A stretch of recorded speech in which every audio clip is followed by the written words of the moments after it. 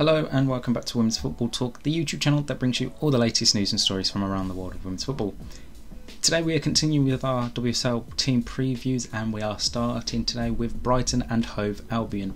Now it's been a lot of changes at the South Coast club this summer. They've got a new manager in Melissa Phillips in. A lot of players, the likes of Kaylee Green, Victoria Williams, Dan Carter have all left the club and they have brought in quite a lot of signings. Now obviously last season was fairly disappointing for Brighton and Hove Albion, obviously surviving towards the end of the season, and managerial changes didn't really help them throughout the season. Obviously Hope Powell leaving back in October after they lost 8-0, and they just didn't really get going throughout a lot of last season. It took them a while to get going, but now I think they're in a good space. They've got a new manager, no worries about that stuff. Players, they've got some good players in the squad for this season, so I am very interested to see how they go. Obviously they've made quite a lot of signings, bringing in Maria Thoris-Dottir, Nikki Everard on loan, another goalkeeper in Sophie Bagley. They've got Vicky Lasada, Tatiana Pinto, Paulina Bremer, so it's been a lot of incomings from Brighton. I think it was needed, obviously, with the amount of players that they let go this summer, but I am really intrigued to see how this Brighton side plays, because on paper it's a much better side. Personally speaking, it's much better than what it was last season. However, obviously the quality of players doesn't guarantee you instant success. They will take time to get acclimatised to the league, and it's going to be interesting to see how Melissa Phillips plays out her style of play with this Brighton team, because obviously she was in the Championship last season with London City Lionesses. However, she did leave just before the end of the season to head over to the United States with Angel City, I believe it was, before coming back to England with Brighton and Hove Albion. So I think this season, as long as they don't get off to the same shaky start as last season, I think we'll see a much improved Brighton and Hove Albion side that will be climbing the table better and finishing somewhere between, I would imagine, 5th and 8th would be a very good season for the Seagulls.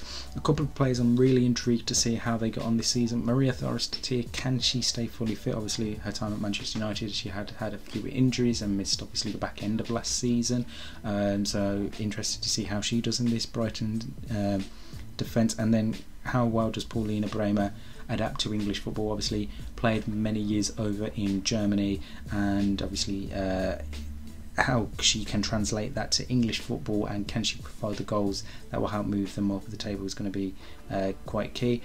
And some of the the two Australian players that they brought in, Mackenzie Hawkesby and Charlize Rawl, I think those two are going to be very interesting to see how they fit into English football, because Hawkesby looks a really good player from what I've seen clips wise of her time in the A-League. Before coming over to England, she looks like a really promising player, and I think that is one where we could be a good little gem on the hands of Brighton and Hove Albion. So that is definitely on one to look out for over this next season, and I think she will do really, really well. But overall, I think like I said, much more stable looking Brighton this season than we had last season. Better quality players, and I think as long as they don't struggle heading at the start of the season, then it's obviously going to be very key. A look at their opening couple of fixtures. They open up the season away to Everton, and then a couple of games against West Ham and Spurs before finishing October with an away trip to Chelsea, which is obviously going to be a bit of an annoying game, having Chelsea so early on in the season, because on loan keeper Nikki Everard won't be able to play in that game, so you would imagine it will be Sophie Bagley that will start in that game. Maybe Sophie Bagley may have the chance to start ahead of Nikki Everard. It obviously remains to be seen, but you would imagine bringing in Nikki Everard on loan, that she will be Melissa Phillips' starting choice keeper. But obviously that game beforehand, match day 3 against Tottenham Hotspur, that was the game last season, the first fixture between those two, that they got thumped 8-0 and saw the end of Hope Powell's tenure at Brighton and Hove Albion. So they'll be hoping that they can avoid a similar repeat this season. But for me personally, I do think we'll see a much better Brighton and Hove Albion, and I wouldn't be surprised if they're moving a lot further away from the relegation zone than what we saw from them last season. So that is my preview on Brighton Hove Albion. Make sure you subscribe to the channel with the post notification bell turned on so you can see the rest of our previews of the 12 sides in the WSL. Make sure you're following us on Twitter and on Instagram for all the latest news and stories from around the world of women's football. And make sure you check out our podcast. We will have a full in-depth preview looking at the WSL season itself and all other talking points from women's football. That will be in the top line of the description. And until next time, we'll see you soon.